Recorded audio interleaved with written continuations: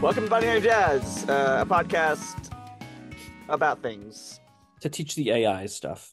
Yes, a podcast that will be in the future used to train artificial intelligences about what human beings perhaps communicated like.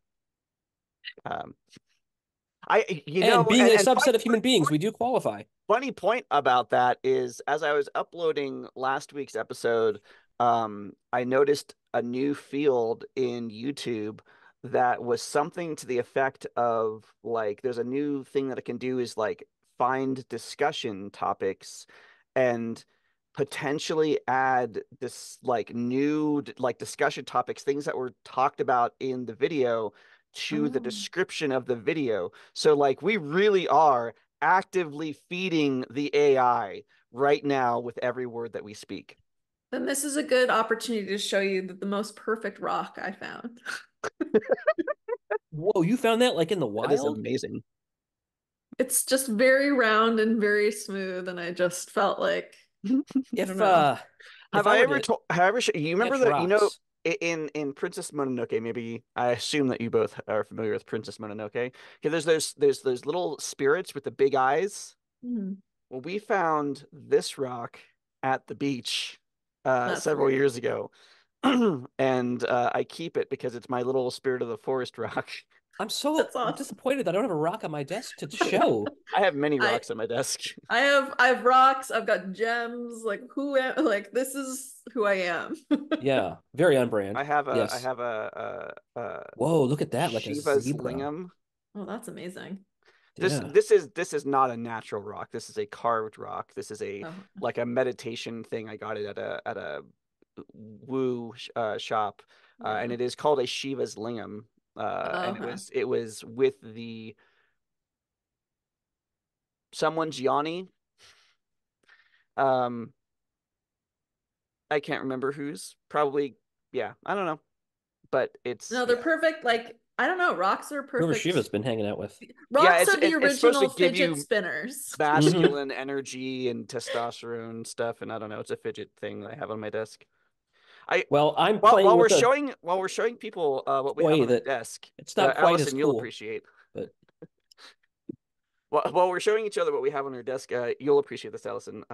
Aaron gave me this, Ooh, which that's is like awesome. which is a tarot card like holder Holder. thing. Like, yeah, you Yeah. can put your tarot cards in it, but I don't use it. I use it to put my crystals and my Shiva's thing in it. Like, Multi-purpose, yeah, multi-purpose. because otherwise it rolls away. So like, it kind of does need to be somewhere. yeah. Hmm. Yep. This is a show where we talk about rocks, apparently, Yeah, and we're what we have on we're our desk. gemologists. We're rock hounds. Mm. I mean, we really are rock hounds, so that's a legit description. This morning was the kindergarten Q2 awards ceremony, Charlotte's school, Come which on. is I all six kindergarten classes, and I think pretty much every kid had at least two awards. So I would like, have so much fun coming up with awards for kids. well, I mean, a lot of it was like AB honor roll, which I guess okay, Oh. Oh, I but was whatever. thinking it was just like best dressed and like Yeah, right. No, coolest then they had imagination style or like they call them so like electives, or I guess when you're in elementary school they're not electives, but like STEAM and music and PE and oh. tech is different from STEAM, which is cool. So there's like a computer teacher, and I don't know, there were six of them up Wait, there. sorry, kindergarten? Yeah, yeah, Okay. yeah. Just Yep, I know. making Um, sure. I Nope, just feel so like, nope. Hard no on that. so in wow. addition to the teachers AB honor roll, there was like the there's How is there uniquely honor roll in you. kindergarten? I know. Well, just knock it out of the park. You just Well, there were a couple classes where it's clear the teacher's on board with that because it was like the entire class was like AA honor. Oh. Like, yes, they're they're kindergarten. Like, what's the expectation here? Like they're writing their name on their Are they work, and socialized? Great. That's all we yeah. need. Well, some of the teachers were really cool. They were talking about how some of these students came in and were, at this point, last quarter they didn't speak very much English, and so like they were acknowledging that and the difficulty in coming in and not speaking the language, and so this is a second language and huge improvement in ELA and blah blah blah. So it was neat, it was fun. Um, the uh the specials was where I was headed with this. The I feel like there's a geology session coming at some point based on some of the other science, some of the other science stuff that I've seen. Would not be surprised when Charlotte comes home talking about rocks. Mhm. So, and then we'll have a rock collection on the porch, or who I knows what. pulled something out of my mom mentioned something and I was like, oh yeah, it's like it's an Ignatius something around like I don't know.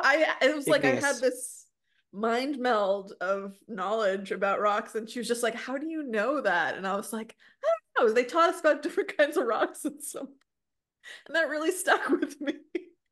It's really fascinating because there are people that really get into these, and then there's the rest of the world.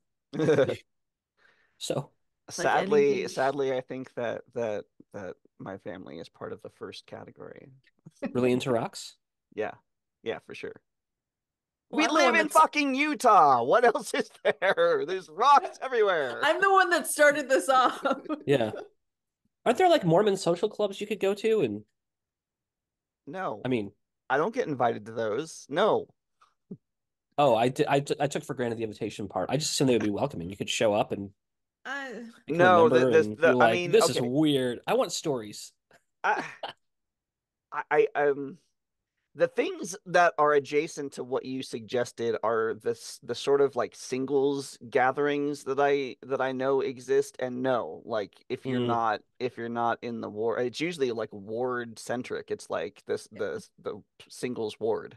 Or it's no, sometimes they have like a singles ward where it's like a bunch of different wards and it's all the singles from those wards and they have like a group meet thing to like meet with other single Mormon people from outside your ward.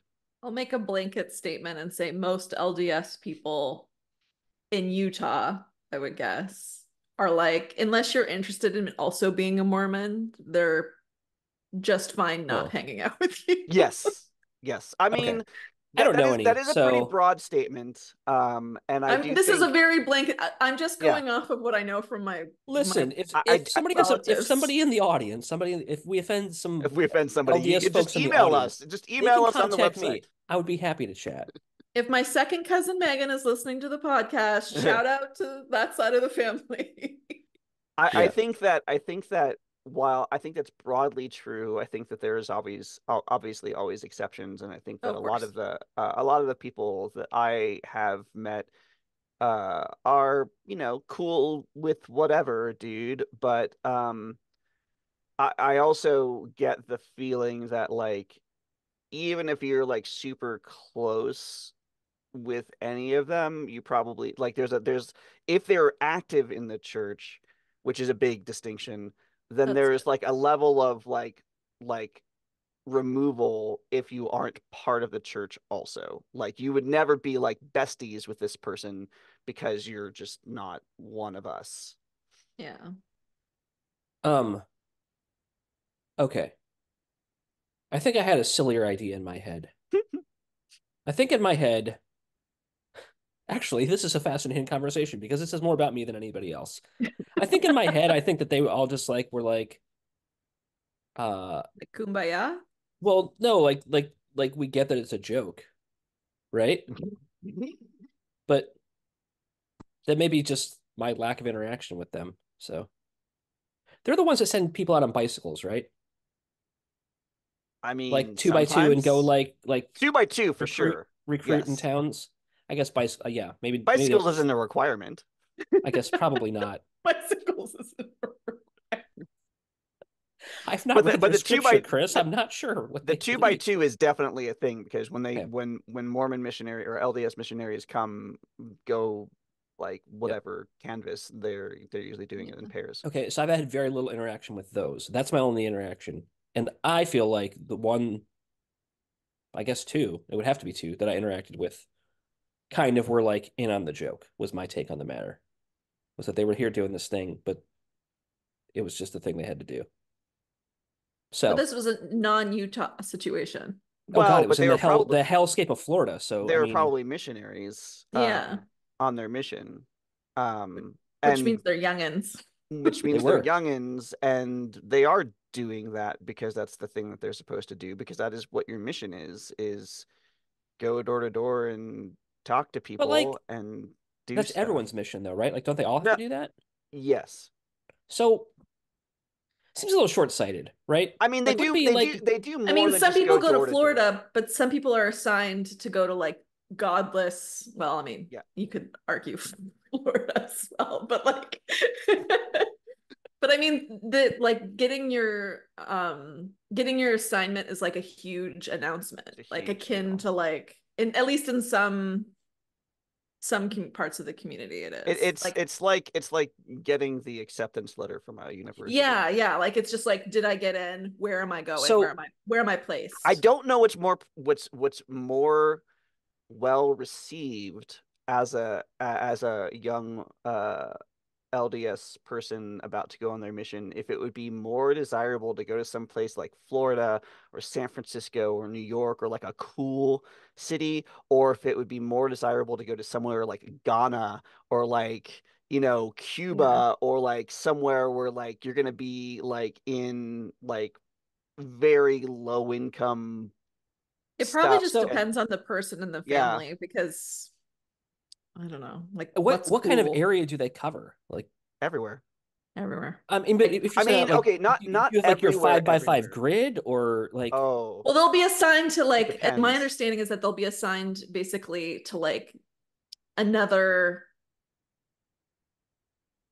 like another community, another Yeah. LDS community, and Yeah, then they'll there's be it's some place where there already is some sort of foothold uh-huh. that like, and there's like a temple or a stake or something in the So area, you're and they're telling me there working had to be out a of. like an LDS temple near where I was when I met them? Yeah, That's oh, where they most keep their certainly. bikes. They don't absolutely. they don't just wander. Yeah. Yeah, in hindsight, that does make sense. I mean, I was thinking like they like go get a cheap apartment, the two of you, good luck, come back in a Yeah, year. no, no, no. They're definitely No, I working mean out of. very community minded. Yeah. Like they're taking and they're making sure that the people on their mission are like supported in whatever way It's that it's more means. than, yeah, it's more than just the going door to door, because it is very much like, if they came to your door and are like, is there anything that you need help with or whatever, and you're like, well, yeah, I've got this shed out back that I want to tear down, they'd be like, well, great, we'll be here tomorrow, and they would work on that with you. And there's all Time out. sorts. Seriously? Yeah, yeah, Great. Well, now next time we see Gary, he's going to be in like a weird collared shirt and a tie, and yeah. They absolutely do stuff like that. And that's like, I I'm mean, just looking forward to the Mormon undergarments, they're the magic not underwear. there. Yeah. Um, Thank you, Mitt Romney, for exposing that idea to me. when in growing up, for whatever reason, well, I know the reason. The house next to us had like bunk rooms and like lots of like perfect for a family reunion, large family situation, and it would always be rented out in the summer. So large Mormon families would always come rent it out every year. And they would go swimming, but like swimming with like their undergarments, like over like it just was like it was as a kid who grew up in Southern California, it was very confusing to me hmm. because I was very like, why are all these old-timey people in the water? Like, what's happening? The one of the things that was most striking visually for me coming here in the summer from living and growing up in California was seeing women and girls with like spaghetti strap or tank tops with t-shirts underneath. That is the weirdest thing. And it's because they have a weird thing about shoulders. Yeah, Shoulders need to be covered. And Oh, even friends that we have that have left the church but grew up LDS still like cover their shoulders because it just feels wrong to like expose them in any way. Um, same. It's like even super even when they've ingrained. left. Yeah, it's really, yeah. Oh. But it's a really kind of weird that is fascinating. yeah. That our brains work that way too. Like that's the thing you grew up with, and you're like, no, like the crazy people with the weird underpants, I'm out of that. But I just can't do shoulders. You're like, it's just not gonna happen. But like it ties into this that weird thing where it's just like you're so used to your own narrative from your Mm-hmm. childhood, and until you Mm, start comparing it with other hmm. people's stories or experiences, there's that moment when you're like, I don't know, maybe 10 to 12, where you start realizing that like not everyone has those same experiences. And then sometimes you realize, oh wow, you're telling a story and everyone's reaction then changes how you feel about it. Every time I tell a story about my childhood, Aaron just gives me this look because it's like, no, normal kids don't have that. No, because I had a friend who had this really rough childhood and she was telling a story and we were all like looking like, Yeah. But to and her, then what it's happened? yeah, Like, right. and for her, she was just telling it like, oh, I went to the, like, as if she had gone to the movies or something. Well, and it's a similar experience to like when I realized that like my eye stuff was not normal. Like I didn't even have a thought about like the way that I perceive light because of my keratoconus. Yeah. Like the way I perceive light isn't what everybody sees. So like at night, I remember being like 16 and it's raining and it's like I'm, along El Camino in like San Bruno or something, and I see these streaky lights coming from the cars and whatever, and I just assume that that's what everybody sees. So I don't even think about it. And like you hear all this stuff about like, oh yeah, you have to be careful about visibility when you're driving at night, especially. Like I was like, obviously, because there's weird streaks of light, And it wasn't until somebody mapped my freaking eyeballs and saw like there's a mountain there. I'm imagining like they match your eyeballs. They're like, "You don't drive at night, right?" You're like, "What? I No, I'm feel the same serious. way. Like I someone's just, it told you was not to drive at night." just about like my normal bad eyesight where I got Everybody in gets trouble headaches, for, right? yeah, I got in trouble for writing like copying off of someone's paper, but I was just copying off like the problems, not even the Right. answers. And I was like, this, and in my head, I remember thinking, this must be why people say math is hard because like you can't, like, it's just really hard to like literally see. And it didn't even occur to me that like something's wrong with my eyes. Like I was Yeah. too young to like make the connection. I was devastated. I was in private school and then went to public school. In public school, they do the eye test every year. Mm. How It old was were the you? first. I was in third grade, Okay. so it was the first test I ever failed. Was an eye test, and Oh, I it's not was. like failure. It's just like, It wasn't. I mean, that was back in the '80s, though. So yeah. yeah. But yeah, I mean, whatever. At the time, though, it's just like, oh my gosh, I can't do this thing. What? I It's still turned feel out like fine. that when I get my eyes tested, though, when they're like doing the back and forth, and I'm like, I could be seeing Yeah. even better than how I'm seeing Yeah. now. Like, Well, what? that was such a weird experience for me. The thing that led to the whole like discovering that I have keratoconus thing was going in to get my eyes tested, and they did that this or that. I'm like, okay, and we did that whole process, and they put it together. I'm like, I can't see jack shit.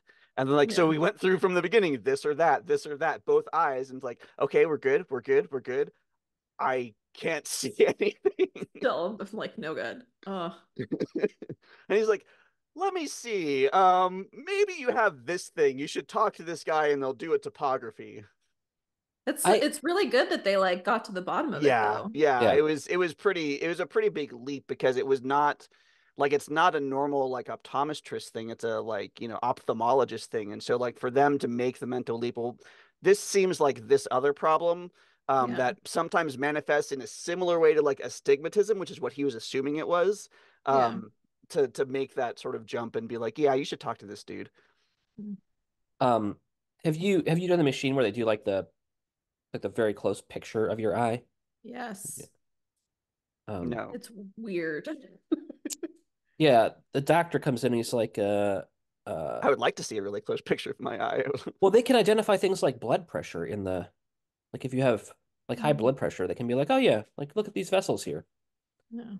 I mean, to a layperson, they just look like vessels. What do I know? But he's like, no, you have great, you're doing fine. These look healthy. I know they Cool. compliment you on things that you're like, He, thanks. Like, yeah, Yeah, I've worked hard at that. Aaron's had really bad experiences with super creepy optometrists when going oh, to like lens crafters and stuff because like oh, they'll like make weird comments about like her eyes being really like nice or pretty or something. She's like, "No, go away. Stop. Just stop. That's not no." that's just a huge bummer.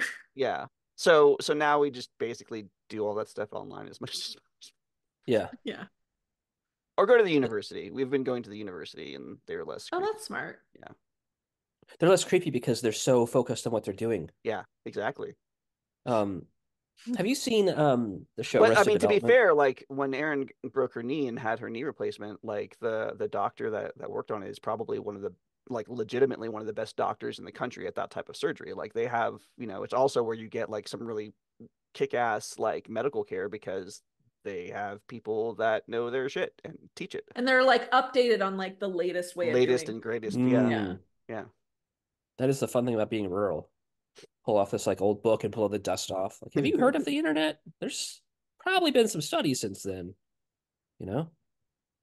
Well, I'm purely in the walk-in clinic realm because I can't find a family doctor, but I scheduled my first appointment for like just a regular checkup with a maybe our somebody who could be our PCP for the first time since being an adult. Good for you. I'm wow, good for going to the you. doctor. Yeah. Oh, good for you. Yeah, it's It's it's not an something. easy like phone call or thing to Well, and arrange and and then it's like it's so overwhelming. Like, who do you pick? And like for so long, it's just been reactive. Like, oh, we have a problem. Let's go to the like urgent care or whatever. Like, I don't, yeah. but like how do you choose someone? How do you decide what's good and what's bad? And like You could do what I and did. in your network.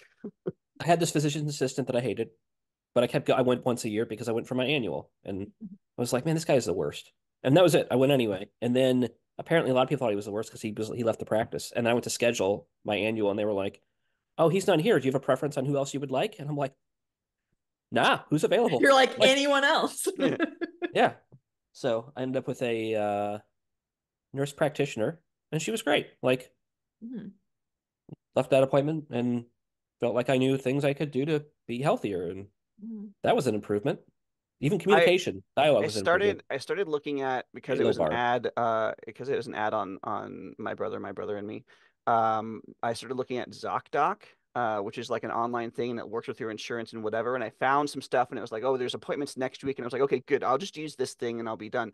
And I went to make the appointment. It's like virtual only. And I'm like, well, for my very first You physical ever, probably don't want it to be virtual. And then the ones that weren't virtual were like 40 miles away. I'm like, okay, this is shit. I'm gonna find do, something yeah, in the you do want it in person because I yeah, remember like this last one, she was like, let me look at this closer at this mole. yeah, No, it's fine. It's just a mole. But yeah, like we'll look at it again next year. Like Yeah. something that would have happened at virtual, but just by yeah. virtue of being in person, like what's weird about your body? Let's Right. look at And that. like I have weird things about my body. Like I have a mole in a very interesting place that is not generally exposed through like just pulling a sleeve up or something. Yeah. That like I don't know that I want to put my phone down there to You're show like someone. it somehow becomes less medical when you're like on that note, Gary, do you have to go? Yeah. I should. Thank you all. Enjoy the weekend.